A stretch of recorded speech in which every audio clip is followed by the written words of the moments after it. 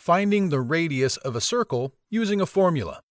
Since a radius is a line segment from the center to the circle, and a diameter is a line segment from the circle through the center out to the circle again, it follows that a radius is 1/2 of the diameter, and a diameter is equivalent to 2 radii. That is, diameter equals 2 times r, and radius equals diameter divided by 2. If you know the diameter of a circle, you can find its radius by dividing the diameter by 2.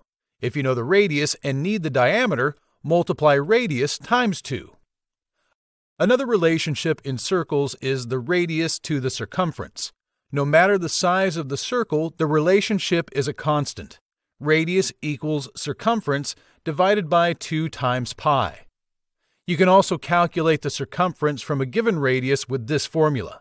Circumference equals 2 pi times the radius. You can use area to find radius, and radius to find the area of a circle too.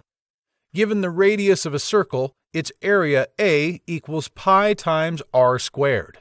And given the area of a circle, its radius is r squared equals A divided by pi, which can also be expressed as r equals the square root of A divided by pi. Now you know how to find the radius of a circle anytime you are given the circle's diameter, area, or circumference.